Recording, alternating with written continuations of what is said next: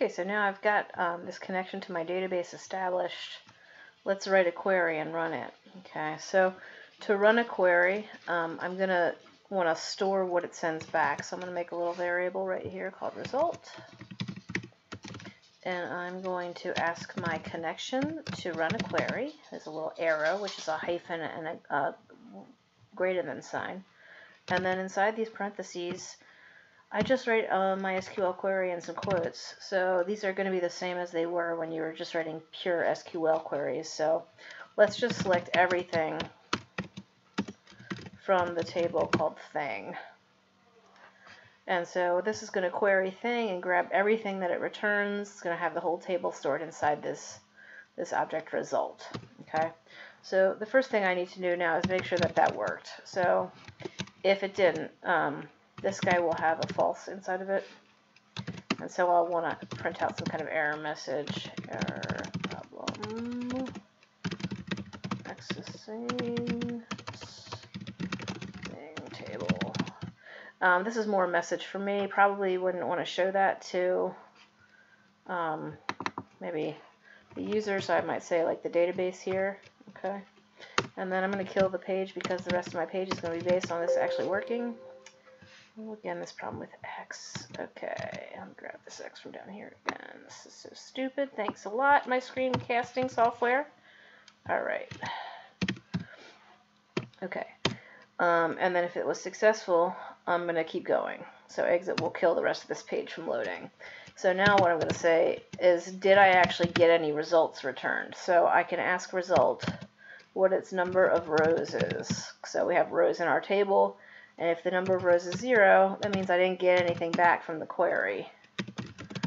No things returned. So there's nothing in the table. Okay. If there is something in the table, then I want to grab them out and look at them.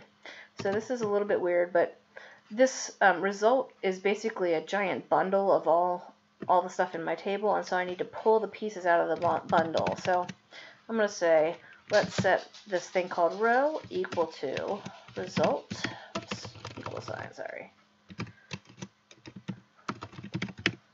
And I'm going to ask my result to get one basically row of this thing.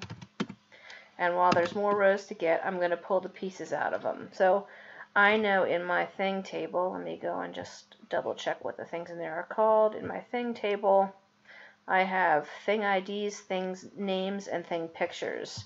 So I'm going to make those variables over here. Thing ID, and I'm going to ask this current row to grab from the database table thing ID, and you got to be careful about the capitalization. So I remember when I made my database, I made these guys all start with capital letters.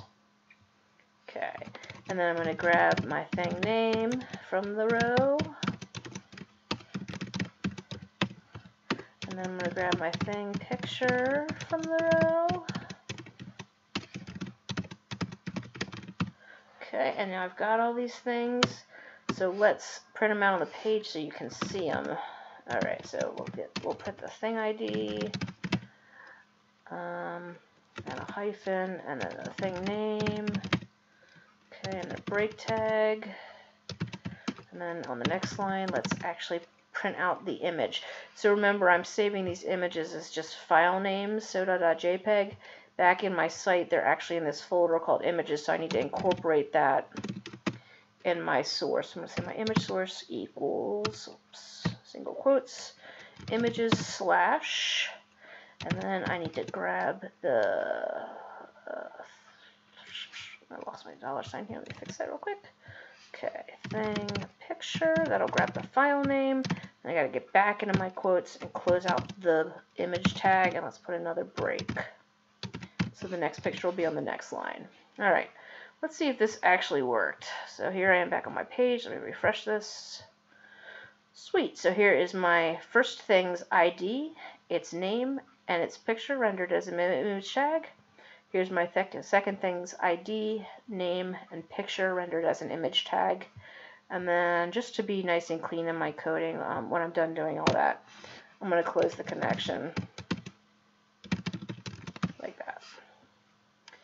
And let's just verify it still works. Once I do that and save, everything's all good. And so that is how you query and grab stuff out of a database table.